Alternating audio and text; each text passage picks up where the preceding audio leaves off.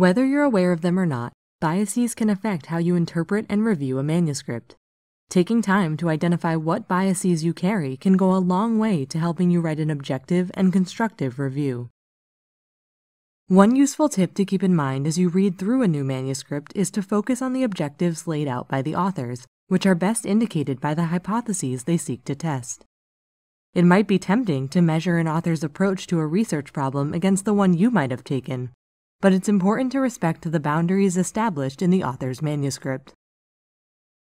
In addition, your review should be an evaluation of the research, not of the researcher. It shouldn't matter whether authors are men or women, what part of the world they're from, or what position they hold in an institution. Remaining completely objective, however, is easier said than done. So what can you do to combat these potential biases? First, ask yourself whether any critical comment you make would change if the author were a different person. If the answer is yes, then you should carefully consider what motivated you to make that comment in the first place.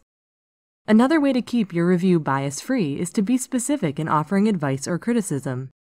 Simply saying that a manuscript is poorly written or that some experiments lacked controls makes it difficult for any author to find ways to improve their work.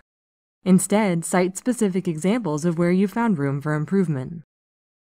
Writing a fair review can be hard work, but taking inventory of any biases you might harbor is invaluable to maintaining objectivity in the review process and in science at large.